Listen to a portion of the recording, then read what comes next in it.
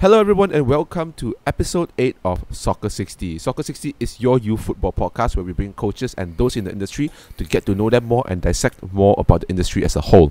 Towards the end of the show, as usual, we'll be answering some of your questions, so make sure you send them in through our social media platforms, which is at Little League Soccer MY on both Facebook and Instagram. This week we have your usual suspects, which is myself, Henry Chu, Andy Johnson, and for today, coach of the FC Kuala Lumpur Under-12s, Jonathan Abishegel. How are you guys doing today? Very well, thanks, Hey, Henry. Good, thanks. All right. Yep. Everyone's got a quiet weekend or a good weekend today? This weekend. Is that this weekend just gone or the weekend upcoming, Henry? This weekend just gone. Yeah, I nailed the intro. same old, isn't it? Like we keep talking about this every week. The weekends just feel exactly the same as the weekdays. I would say that spending yesterday outside, went to a couple of restaurants with my family. I think that people are starting to get back into their everyday life. There was a lot of people outside yesterday. There was a lot. So yeah, there was a lot, and the restaurants are starting to fill up and things now. So I think people are adjusting to the SOPs of the new normal. Starting to feel like a normal Sunday back out again, which is nice. John, Yeah. did you go out this weekend as well? Yeah, I went out as well with family. Went to my family's place. Went out to a restaurant as well. Like Andy said, I think everything's getting back to normal. It's hard for me to adjust not going out after 10 p.m. But everything's closed. But I think getting used to it. Yeah. That, by the way, I love that rule. I hope that rule stays, because by 10 p.m. these days, I'm knackered. So I'm good. If there's a reason why I have to go home at 10 p.m., I'm all for that. So bring that on.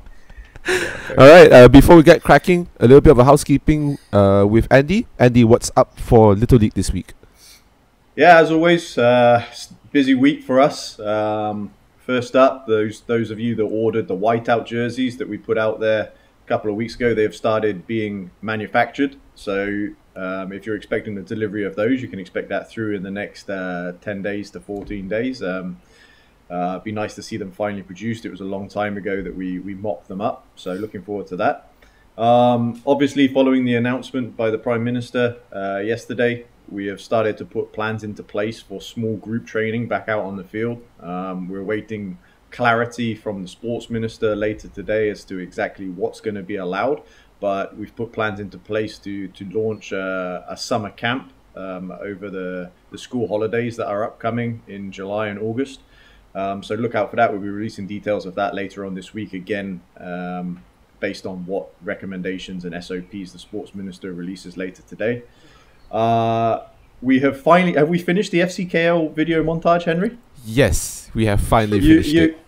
You've written it in your notes, but I'm yet to see it go live online yet. So it's going up. It's going up after this podcast. Don't worry about it. Okay, it's so ready. by the time that everybody listens to this podcast, then the video montage that Henry's been working on will be up and available on our FC Kuala Lumpur Instagram handle. So do look out for that. I'm really excited to see it. Some of the videos that I've seen submitted by our young players have really blown me away. Like, it's been phenomenal. So I'm looking forward to seeing the montage of that.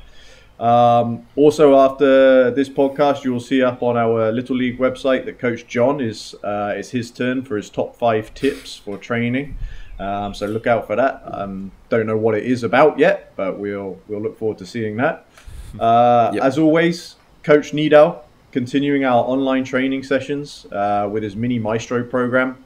My son joined that last week, thoroughly enjoyed it. Was very happy to win one of the challenges that Nidal had set, so that was great. If you haven't checked it out yet, do go and check it out. We'll be continuing to run those even when we do get back out onto the pitch. We're probably going to continue that series as well, so that those that can't make it to the outside training will be able to continue the online. And finally, on those online training sessions, we've got a promo for you guys. Use the code June50 for 50% discount promo on our website. So if you're interested to find out more about any of those news items, get along to our website, www.littleleague.my, and check it out. And finally, don't forget to rate our podcast. Henry will give you the details how to do that. If you've got any feedback, please do let Henry know what he can improve on. Much appreciated, as always. Henry? Yes.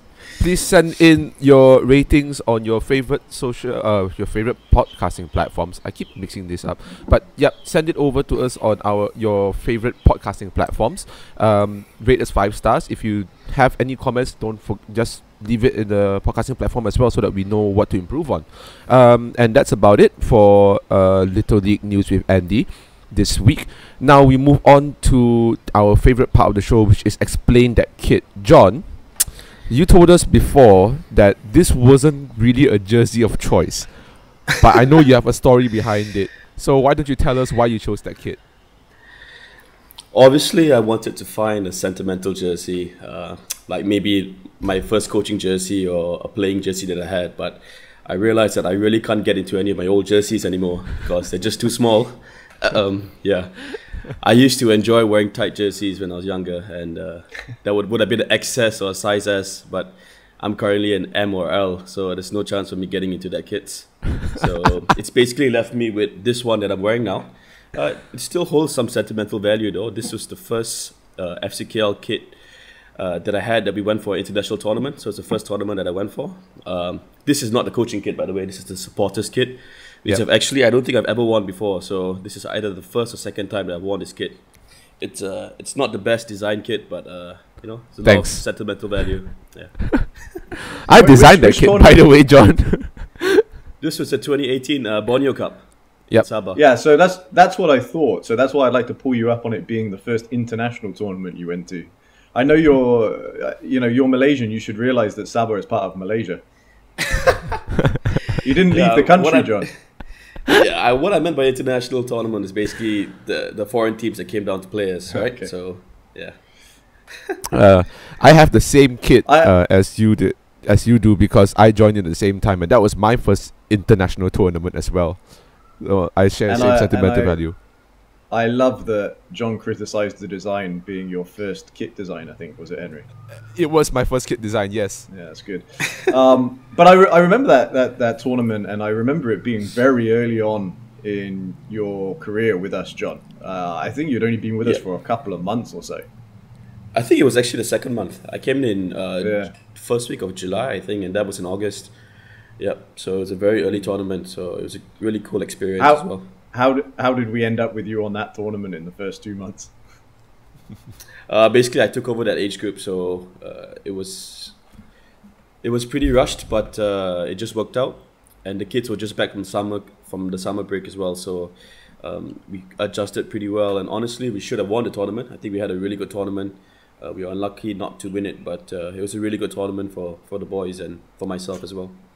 So, I mean, we don't normally do this at this point in the podcast, but I think it brings up an interesting subject to talk about. So when you come in like that and you gain a new group of boys for the first time and you immediately have a tournament to go and play in, like I'm sure a lot of coaches will have been in that situation where they have an upcoming tournament, but probably even more rare to travel to a tournament where you got to get on a plane and fly with the boys and stay in the hotel and play that kind of international level competition. How was that experience, and what challenges that present compared to what your previous coaching experience had been up to that point? It was quite challenging actually, because the age group I took, we actually had a mixture of 2 age groups in there. So we had the under 11s, I believe, but we also had a bunch of 10-year-olds as well. So there were actually boys who only trained with me a couple of times before we went for the tournament.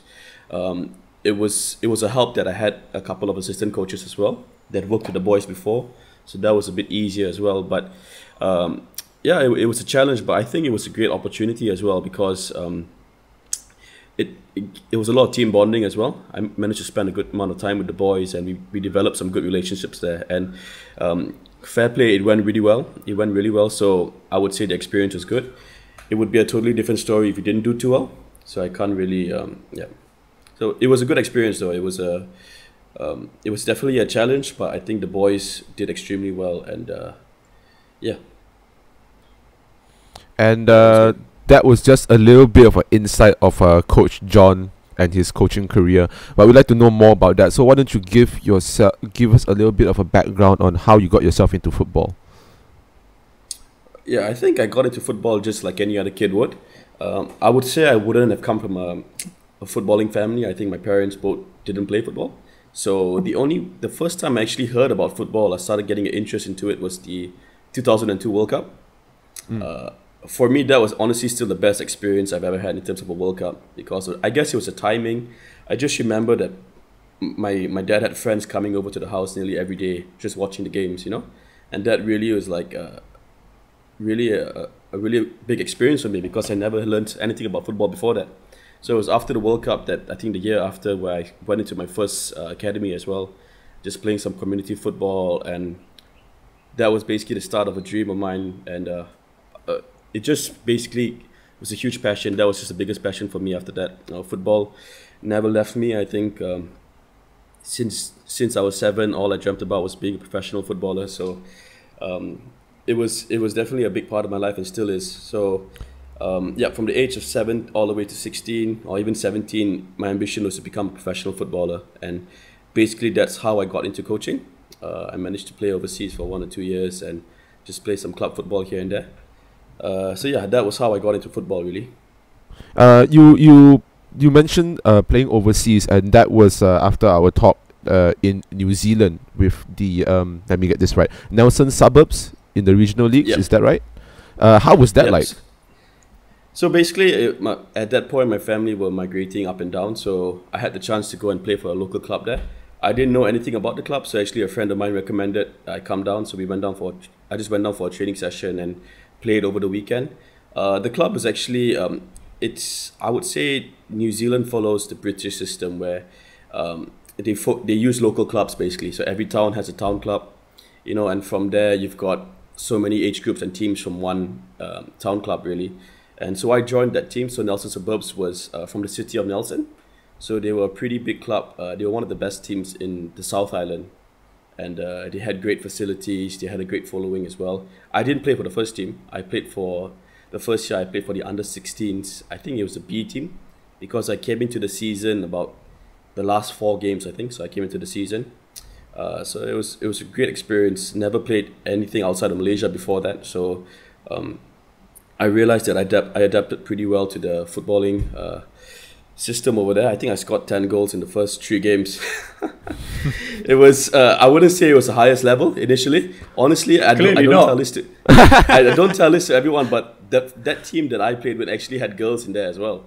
Ah. And I was Okay. 16, so that was a really interesting thing to play alongside girls. Now we know the interest.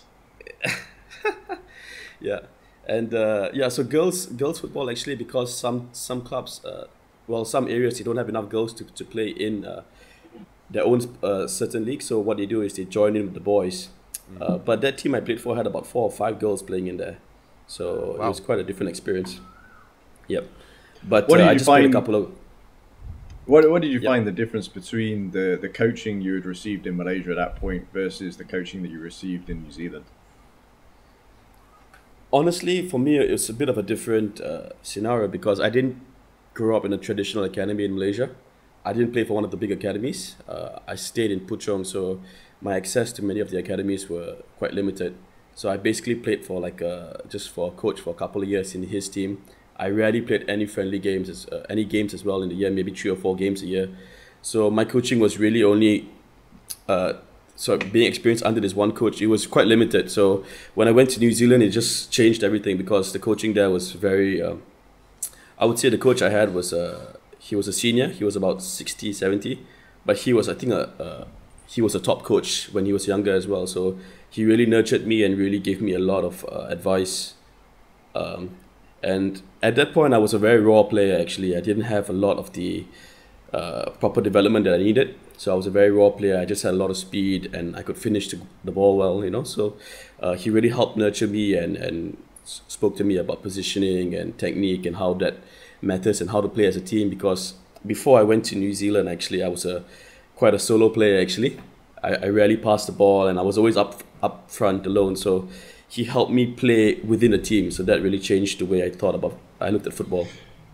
So Well, obviously it's now, hold on, Henry. So obviously now you're part of a setup where you are looking to give the best possible coaching to young players and bring them through our academy and make them into as good a players as possible.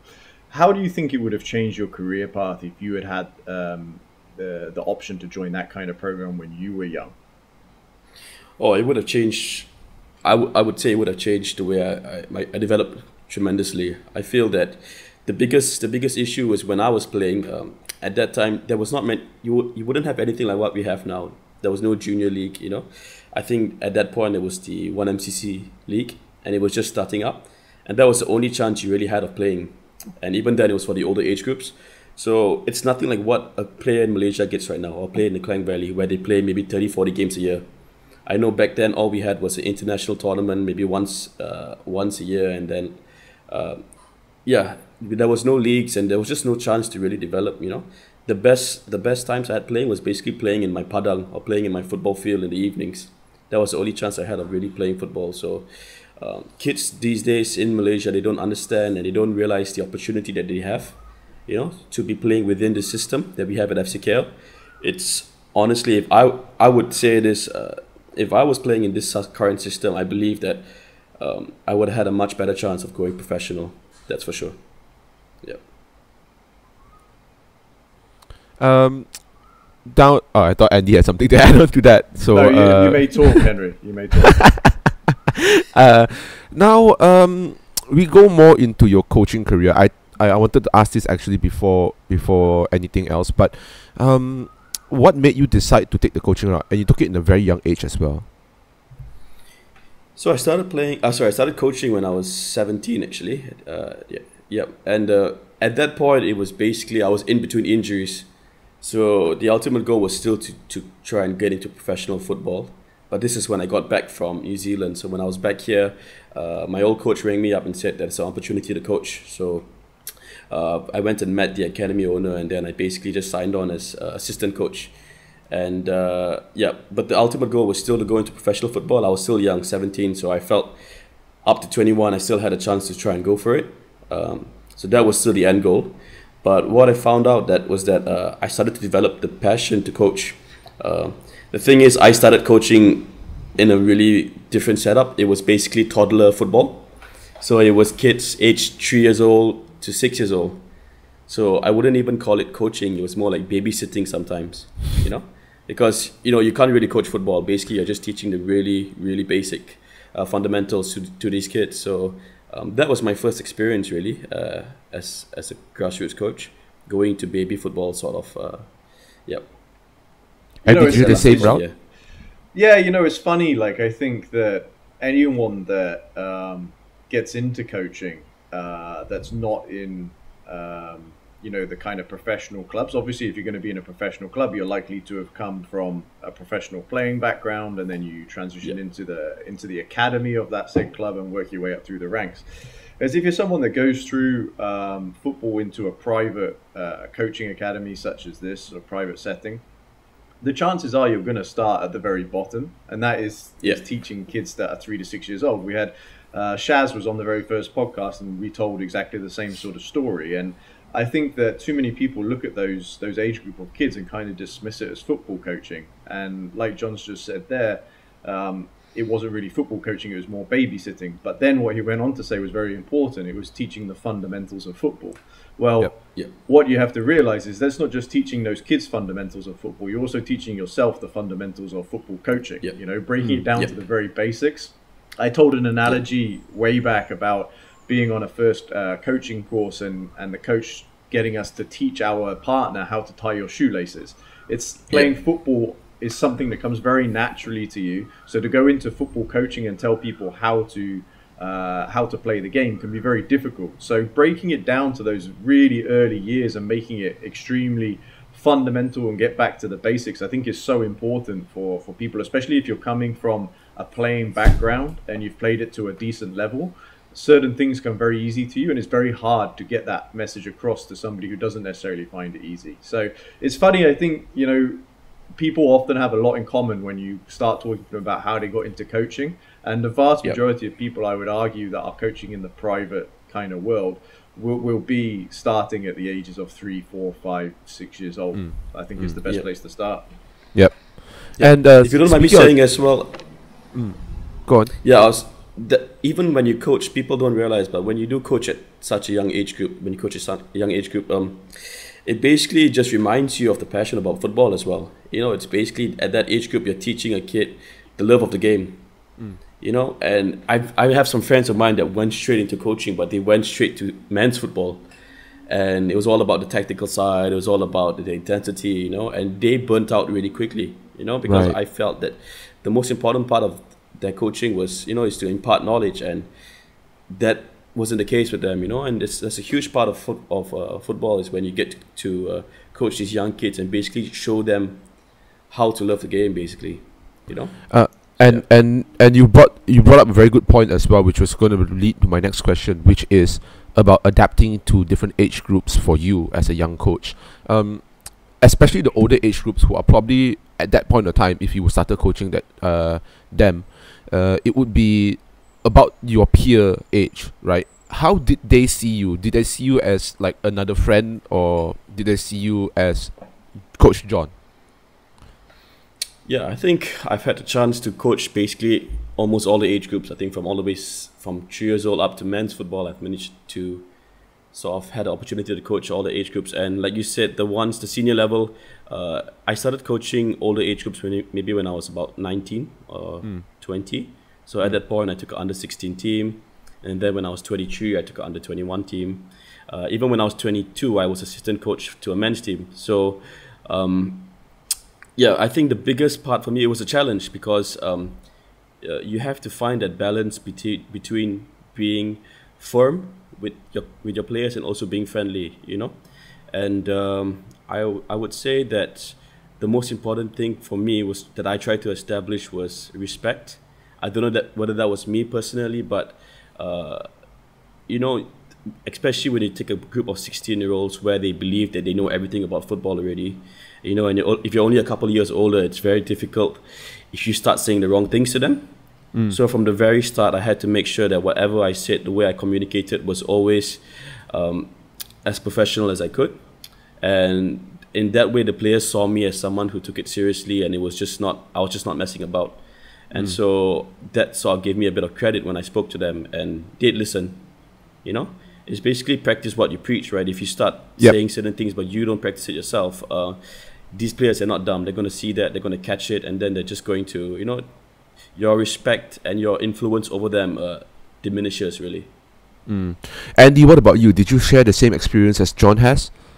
Yeah, absolutely. And, you know, I shared the story before. When I first started coaching, I ended up coaching a men's team straight away. I was like 17, 18 years old, and I was actually coaching a team that was in an over 30s league. So I was literally coaching people twice my age, which was very bizarre. But I think that people tend to get into coaching for two reasons. Either you're an exceptionally talented player and, you know, you feel you should be able to coach, or you weren't that great a player, but you used to think about the game a lot. And I would say that I was much more on that scale of things. I wasn't a fantastic player, but I used to play the game, like observing it and seeing where there was areas to exploit and things like that. And I think if you're that kind of minded, it doesn't really matter who you're teaching, as long as you know what you're seeing and you can impact it. And people will look at you strange, you know, if you're the same age or perhaps even younger than the people you're coaching.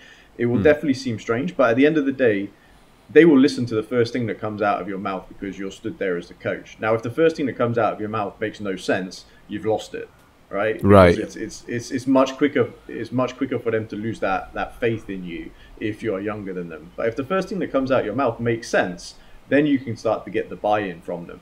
And I think this is where people that go into coaching from just being an extremely talented player, it's harder for them to make that transition into teaching people that are older than them, because again, it goes back to that story that I was telling. If you're really talented and things come naturally to you, it might be more difficult for you to point out the areas in the game that other people can exploit. So I think it depends a little bit on the individual. And I would say that if you were a very talented player and are getting into coaching because you're a talented player, go and start right at the basics, and you shouldn't go ahead you know, before that. Whereas if you're somebody that's always been a tactical player, always been thinking about the game, always been like analyzing your performances or performances of your teammates, you probably have a bit of a better opportunity to start a little bit higher up. Now, Not to say that I think you should. I think you should always start at the bottom and work up. But it's gonna help you if you do end up in that situation where you're with players of similar age. If you're somebody that's always been talking about the game, much in the same way, like if you've been the captain of a team and you're pipping in with team talks at halftime or at full time, you give a bit of an analysis. You might do that as captain anyway. If you do that as a captain amongst your peers, then chances are when you go into coaching, you're going to get the respect of whichever group you're taking. Yeah, right. Definitely. Then we move on to the misconceptions. I'm very sure that when you were as a young coach, there must be some glares that you guys will get. What are the misconceptions of coaching at a young age, and how would you guys debunk it? John, why don't you start first? I think one that really got to me was when I went for my C license. I think I was 21 at the time, and basically it was the first or second day. The instructor called me up, asked me to stand up, and he asked me in front of the whole class, how old am I? And then I stood up and said I'm 21. And then he just said in front of everyone, you shouldn't be coaching football. You should still be playing. He was like, he made it very clear, and he was trying to just put me down. That was his mentality. It's like, you shouldn't be coaching football. You should be playing. What do you have to offer? You have no experience of the game. And at that point, I couldn't really answer him because, he's an instructor, and I was a bit of a shell-shocked. But I realized the misconception when going, as I was coaching, was always the no experience, not played professionally, or maybe the communication side of it. Can you control your team? How you deal with parents. There's always a misconception that basically you're not mature enough in that situation. Right. Yeah. Andy? Yeah, I've seen it firsthand. I've experienced it myself. I think that when you're young, there's no way to get away from the fact that you're inexperienced, right? Doesn't matter what you do, you're an inexperienced coach. And when you make a mistake, as all coaches do, the parents or the players, whoever, whatever situation you're in, they will jump on that mistake a lot quicker if you are younger. Yeah. If you're someone that's older and more experienced, they're far more likely to forgive you. I think it's just human nature. And I think it's just something that you need to be aware of as a young coach. And I think you should use it to keep yourself on your toes. You are going to be judged. There's very little you can do to stop that and prevent it. And I think this is something I think John's been caught in before, is like when he makes a mistake, hold your hands up and admit it, and when you do that, people tend to be a bit more understanding, like if someone wants to have a go at you and you've made a mistake, it's far better to go, I'm sorry, I made a mistake. I'll learn from this and won't let it happen again. If you do that, people are generally understanding. You kind of stop it in its tracks, and people will appreciate that you're young and you're mature enough to accept that. It's when you make a mistake and you don't necessarily admit it, you try to save yourself and you start to spiral a little bit. People will then see you're a young, experienced coach and you're not mature enough to admit it. So you can't get away from experience in coaching. Right? There's no substitute for it. Doesn't matter whether you've got 5 years of experience, there's someone out there with 10 years of experience who knows better than you, and there's somebody out there with 20 years of experience. So you always have to be aware of these things, and I think it's just use it to fuel your passion in the right way. Okay. Then brings me to my next question. This is a term that when I was doing some research on what are the misconceptions of coaching at a young age, this word came out. This term came out, and the term is age is a barometer for experience. Is that now true or false for both of you? Why don't Angie go first? I think it's completely true, but you have to take it as it's meant to imply, is that you can't cheat experience. Right? Experience is experience. But you also have to take into consideration that age is not the only indication of experience, right? Somebody that gets into coaching like John when he was 17 years old, by the time he's 27, he's been coaching for 10 years. That's 10 years of relevant experience. Now, Yep. let's say someone gets into coaching at 30 after they've retired from a game of from playing professionally, and someone at 32 says, "Oh, they're 32 years old. They must be very experienced," but they've only had 2 years of coaching experience. Then it doesn't quite always ring true, but it is an indication. I do think so. I don't think it's a completely unwarranted statement. You know, there's stuff that you come into coaching that you will only learn after coaching for 5, 6, 7, however many years it may be. But you have to take the age statement with a little bit of a pinch of salt, because you never know what people's backgrounds are. John, do you share the same sentiments, or do you have something different to say about it? I think what Andy said is true as well. Is like age, it's basically the years you've been coaching as well, right? But it also depends on what you do with that age, what you've done in those years of coaching, you know? Honestly, I've grown in the last 2 years compared to the previous 4 years of my coaching. Just the way that I looked at it, you know, it's like how you learn from these experiences. And obviously, the more types of experiences you have, the more you can develop and the more you can adapt and learn as a coach. If you're just coaching a weekend team for 6 years, you know, once or twice a week, it's very different than coaching full-time for 6 months. You know, you probably will get more sessions out of those 6 months than 6 years of just coaching once or twice a week. So it just, you can't really even cap it down to years, but basically what you do in those years and how you also learn from your mistakes and those experiences, really. One thing I realized as a young coach is the only way that I can grow as quick as I can is to really just learn from all my experiences, whether it's good or bad, you know. Always look on the bright side of things, and I always tell myself, you know, I always self-reflect, what could I have done better and what did I learn out of this situation. So I think that's really important as a young coach if you want to really mature and improve. Now, I think as well, just to jump on that, and I hope John doesn't mind me sharing this, but I think there's been a drastic development in John's coaching over the last year or so. And you know, when John first started coaching with us, he was doing a lot of work outside of the coaching he was doing with us, and he had various different projects that were on the go and other you know, jobs that he was trying to run and stuff like that. And probably a year ago he was making more money than he is now, but to his credit, he decided to take a pay cut and focus 100% of his time and effort on what he's doing with us here at FCKL. And I think that as he's recognized himself, has resulted in dramatic improvements and development in his coaching ability and levels.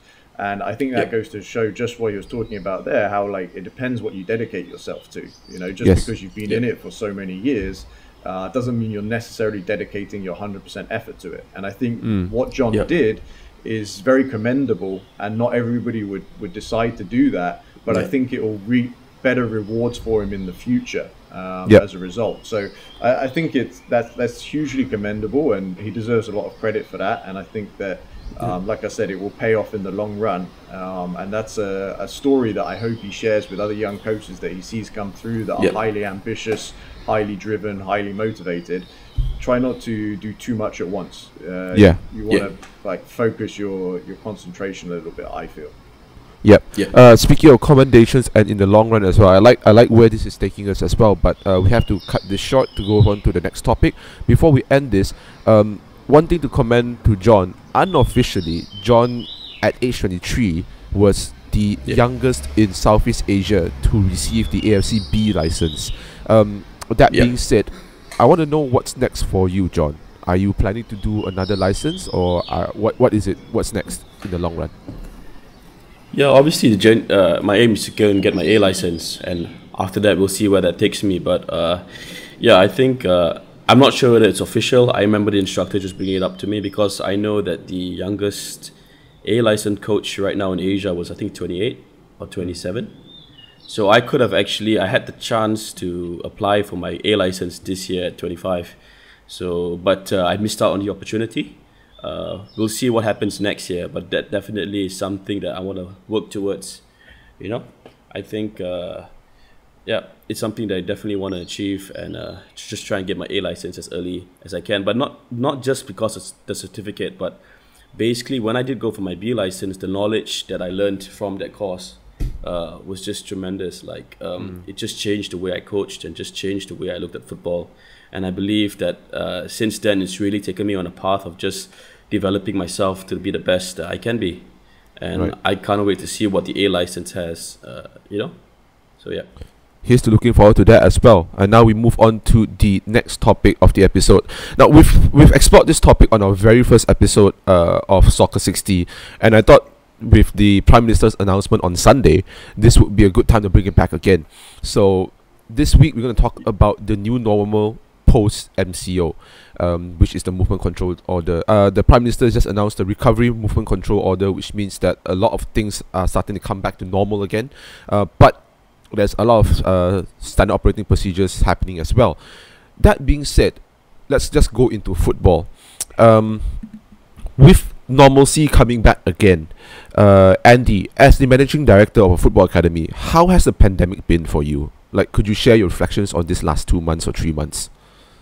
Probably shouldn't give you the immediate words that come to mind, because you might have to do a lot of editing. I kind of know what you're going there. It's been pretty shocking. I never foresaw that in the year 2020 we might have a situation where for 4 months we can't train football outside. As a business owner, you look at the businesses that you operate, and you try to think and predict problems that might arise in the future so that you can be prepared for them. Of all the things that I have ever prepared for, this was never on the horizon. I never thought a virus, a global pandemic, would shut us down for 4 months. And it's been difficult. But the one thing I'd say is it's been good that's happened in the year 2020, where online training has become so viable. If this had happened 2 or 3 years ago, we would have been completely shut down for the last 3 months. We wouldn't have been able to do anything. And it just makes you appreciative of things that transpire with technology, the innovations that come about day to day.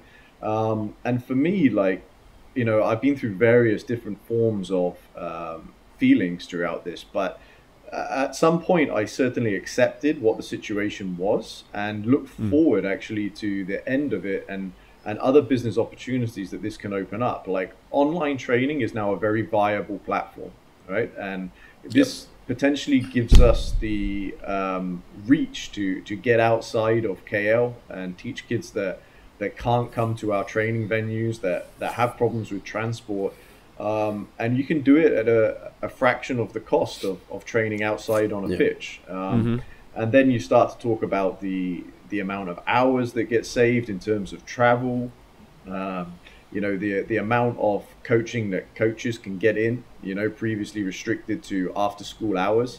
Well, are people going to start to be able to conduct lunchtime classes during school breaks and the likes? Like, there's really like a lot of things that you can think about, like, a preschool football session before you go off to school in the morning. Why can't we do that now? Like, there's like limitless possibilities of what can now be achieved through this online training. And for me, that's really exciting.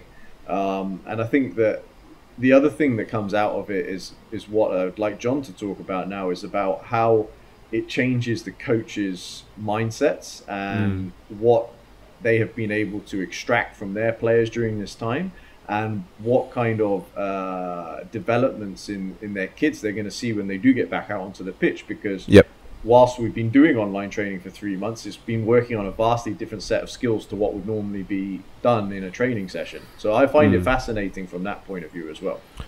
So, John, what about you? As a coach's perspective, how has the pandemic been for you? I think we've had enough time to adapt and quickly change the way we coach. I think that was the only way we could have gone forward.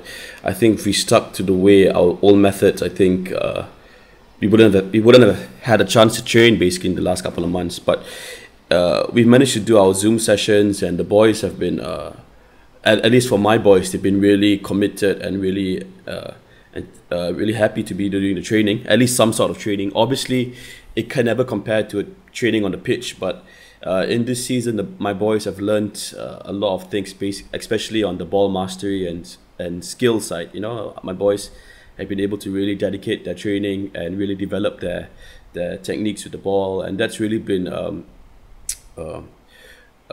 that's really encouraged me as well in my coaching to see that our boys are still committed and they still love football, you know. And some boys I know were training maybe 2-3 hours a day just to learn something which they didn't have the chance to before. You know, last time they only had 3 training sessions a week and that's all they do. But now my boys have now actually realized that they can actually train at home, and hopefully going forward this is going to be a game changer for us, where my players would go back and actually continue the training instead of just coming to the pitch once or twice a week, you know.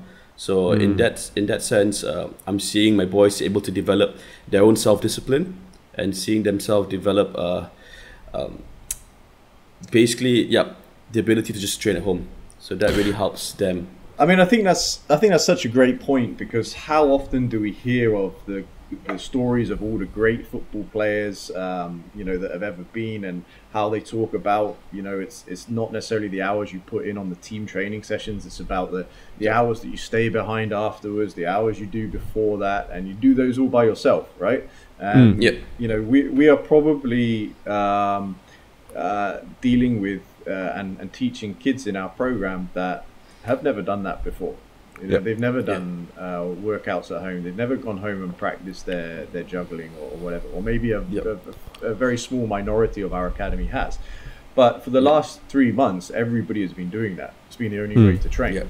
And I would imagine that there's a lot of kids in our program now that have kind of got into that habit of training at home. And when we do get back out onto the pitch, they are going to continue to do that. Like, instead of coming home from school, running upstairs and sitting on their PlayStation or whatever it may be, I dare say there's going to be a lot of kids that come home and now get their football out because they know they got a few drills that they could practice, or, you know, they've got, you get into a habit, right? When these kids have been training 3, 4, 5 times a week with their coach online, you get into a habit of training at home, and I think we could potentially see really huge improvements as a result of that.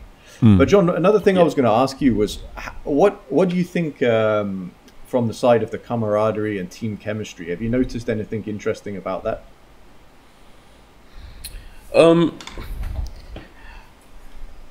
I think it depends on the age group as well, because obviously the younger age groups, they have less access to the internet and to communicate with each other. I believe with the older age groups, it's a lot easier. You know, they talk to each other all the time. They are friends not only in football but outside football. In terms of my under 12 team, where maybe only a quarter of my boys actually have their own handphones and stuff like that, they only get to see each other on the Zoom sessions. What I usually do is, after my Zoom session, I would actually leave the chat open for maybe 5-10 minutes and just let the boys have a conversation amongst themselves.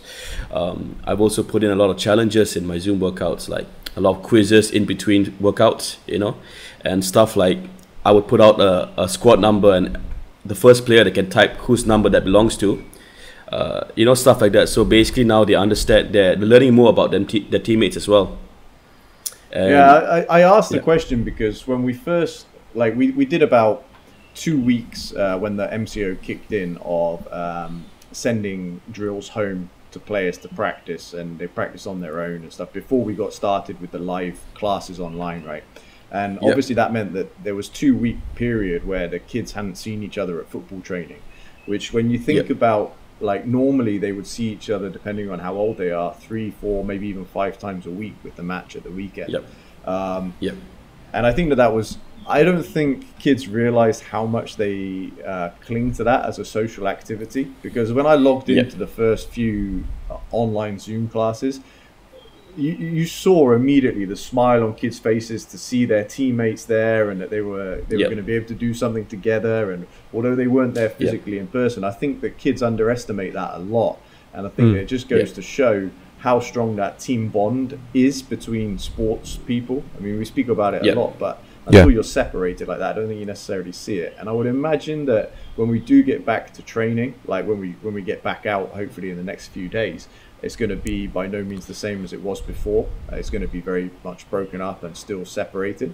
But when they start to get back together to train as a team, whenever that may be, I think it's going to be something that they value a bit more. Yeah, and yeah, whether sure, they for sure. whether they acknowledge that, obviously the younger ages are going to be unable to truly acknowledge that, but Yeah. I think they will certainly appreciate it more going forward. And again, I hope that it results in a even tighter team bond and better performance on the football pitch.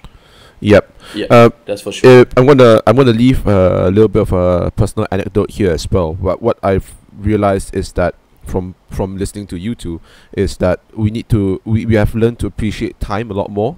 I think now with the online Zoom sessions and also the time that you have in the lockdown, you would then realize that actually you have time to do things like extra training sessions, even though it's just setting aside an extra half an hour a day. And also in terms of team chemistry, people would start and players would start to value their teammates more, because you never know when Yeah. things like this would happen again, and you not be able to see each other on the field. But with 2020 in mind, you have so many alternatives to kind of keep the team bond as well. On the field, this would definitely reflect on when you have teams who do not have access to online coaching and when you have teams that have access to online coaching. You would see I would believe that there will be a huge difference in terms of how they would treat each other on the field. Now, that being said, do you think your players are ready to see the football field again? Do you think they're ready to go and play again? Obviously, everyone misses it, so definitely, if the chance comes, everyone's going to be back on the pitch. They would be missing some fundamentals, like maybe fitness, and they would be a bit rusty. But give it 1 or 2 days or a couple of sessions, and they'll be back to it completely. Yes, my players are ready. I think everyone wants to be back on the pitch as soon as they can. So I think it's just that we have to figure out within the SOPs and once it's regulated by the government, when we can come back and how we're going to do that, But yeah, answering your question, we can't wait to be back on the pitch. That's for sure. Have you both? Okay, so what do you guys think the new normal for football is? I think we've had like examples with the Bundesliga back. We saw how they are treating it, how they're handling it. The Premier League has 5 substitutes starting this week. But what do you think is the new normal for grassroots football? Andy, why don't you start first? Well, look, grassroots football is very different to professional football. I think that has to be noted. And obviously we are not in a position to be able to test players and take the necessary precautions. I think it's going to be a long time before we see large scale tournaments or leagues get back to how they were. I can't see competitive matches being organized really anytime soon. It's gonna I think it's still probably 6 months away before we play competitive matches, and then I think when we do get them, they're going to be introduced back so that it will be only those 2 teams that will be allowed to be anywhere in the vicinity. Normally we would play, if you're playing a 7-a-side match for under 8s, for example, you would normally have 4 pitches set up over the full size 11-a-side pitch. I don't think that's going to happen for a long time. I think it will be one game per big space, per big field, whatever it may be. So that's obviously going to disrupt the scheduling of organizers and how many games can be played. It's going to affect a lot. And I think that my personal view on it is that training can get back to normal relatively quickly, because all of the coaches are able to design training programs which avoids bodily contact. Like I totally understand the need to avoid body contact at the moment, but I don't think it should take away from the kids being able to train. There's many ways that we can work that in and still run drills and patterns and patterns of play where body contact is not necessary. That will help a lot. Like, we're looking to resume training with 4 kids on a half pitch, no contact between them, not even the exchanging of footballs to start off with. Slowly that's going to ramp up to those 4 kids can then interact a little bit. They can pass footballs to each other. They can run overlapping runs and things like this.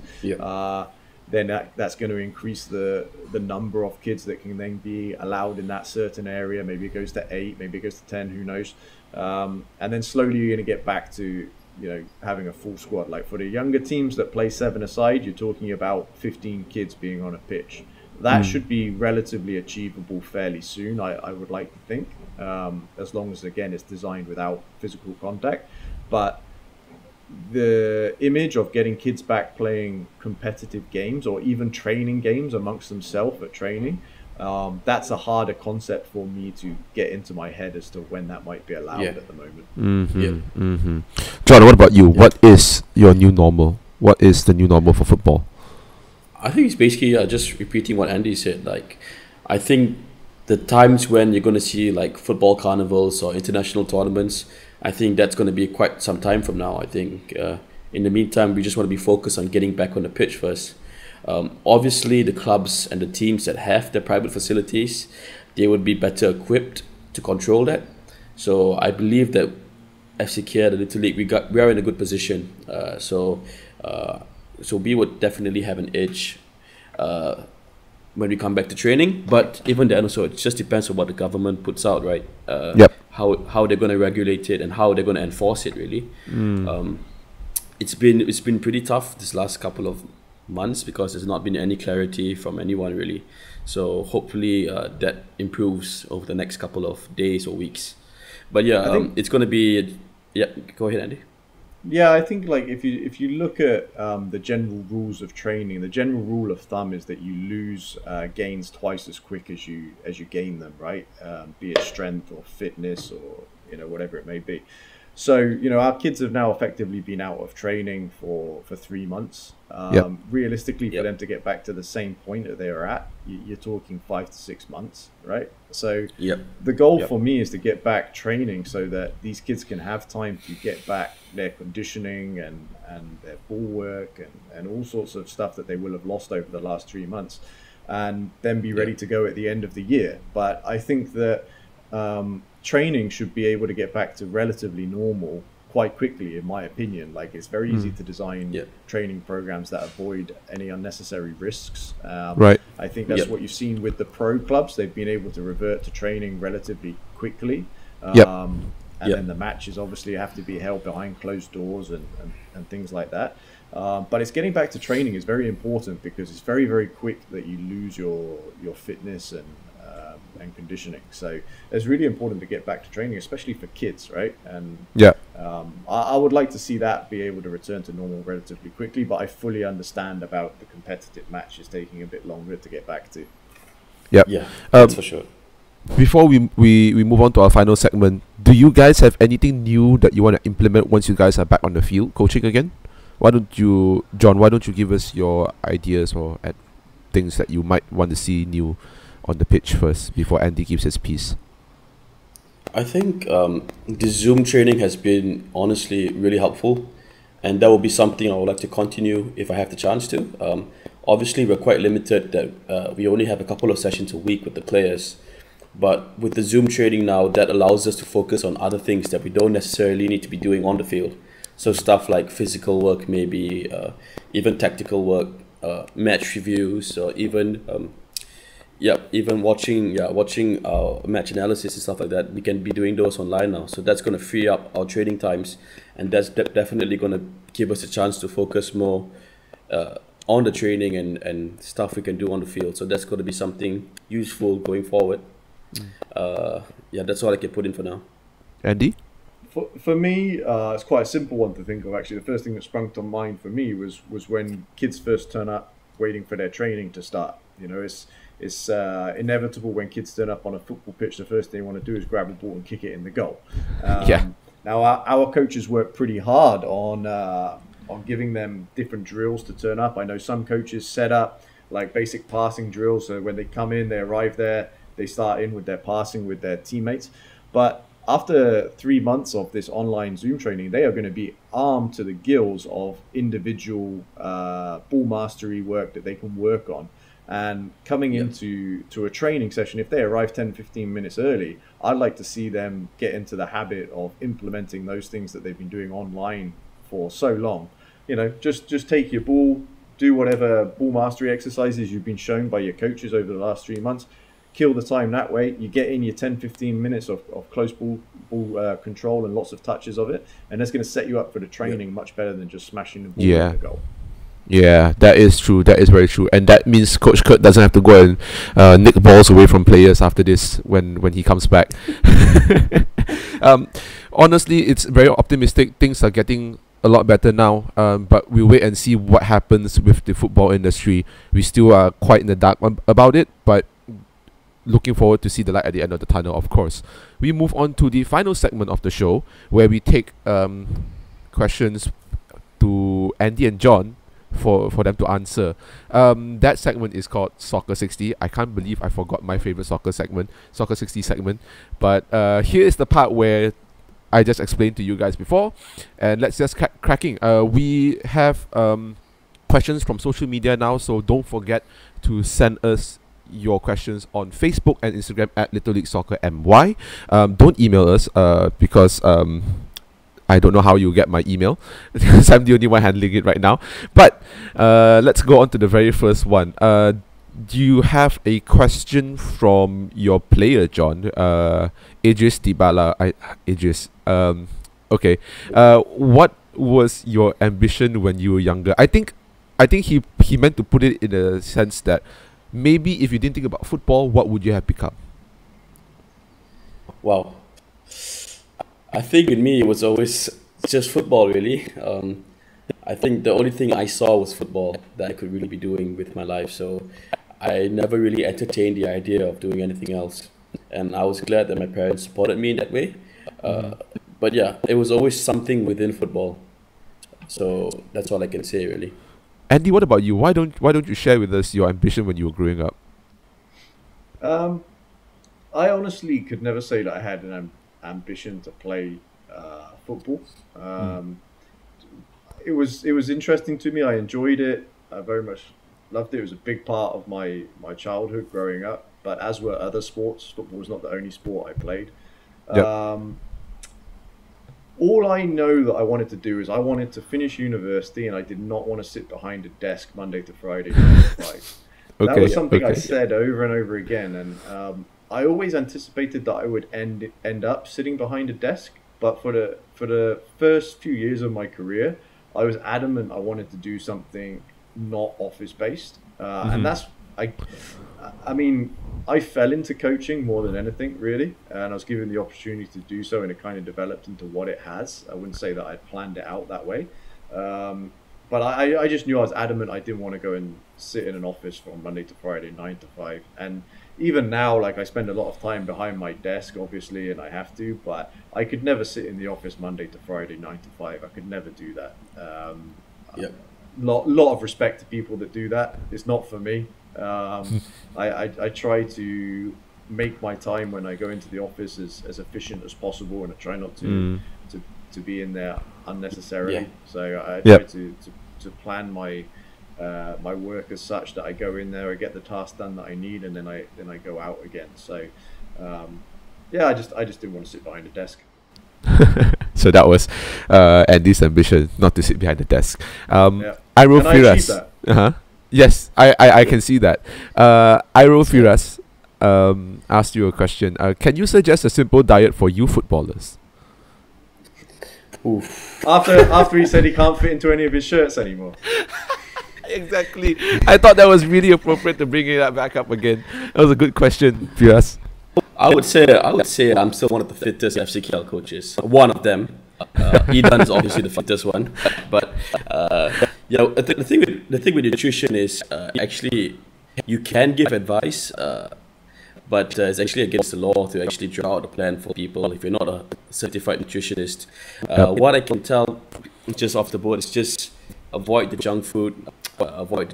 You know, the diets just depend on everybody's body is different, right? So you can't set out one plan, everyone can follow the same thing. Basically, the general rule is maybe just avoid all the junk food, you know, try and eat as healthy as you can.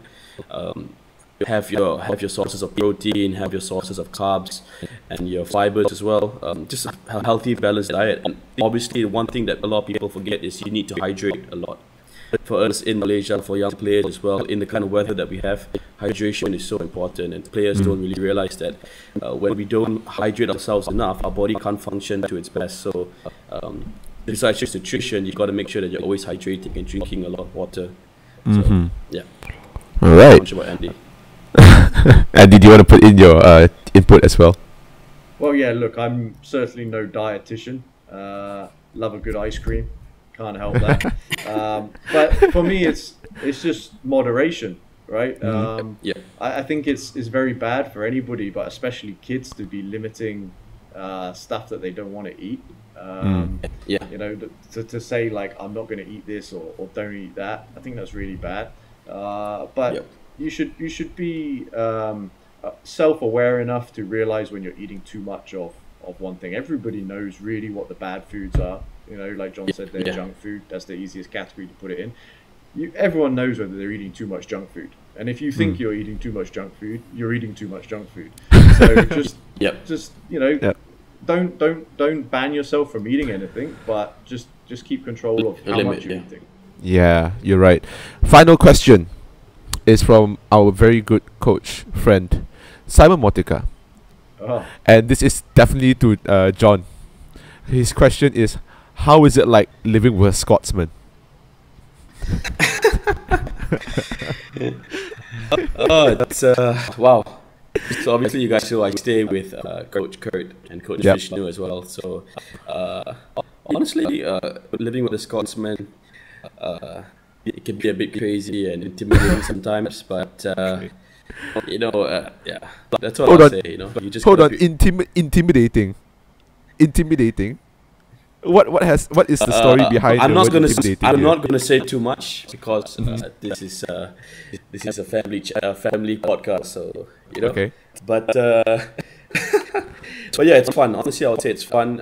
It's great to stay with other people, other cultures. You know. So yeah, I enjoy it. Definitely do miss Kurt. Can't wait for him to be back. So yeah. Andy, do you have any news on whether how things are? Don't ask me, man. Don't ask me. I don't well, we are going to leave Coach Kurt on a little bit of an uncertainty here, but we hope that he enjoys this last question dedicated to him on this podcast. But that is the end of Soccer60 episode 8. It was a very optimistic end to it, lighthearted, so I really personally enjoyed this episode, amongst with the other 7 episodes that I've done before. But thank you so much, John, for joining us today. Don't forget to give us feedback, send us some of your questions. We'd love to hear from you guys. Subscribe to us on your favorite podcasting platforms. Nailed it. And don't forget to follow us on our social media platforms as well. Oh no, I didn't nail this one, but let's try it again. Don't forget to follow us on our Little League Soccer social media platforms at Little League Soccer MY on Facebook and Instagram. Stay tuned next week where we speak to Mark Hughes. Until next time, this has been Soccer60. See you guys next week.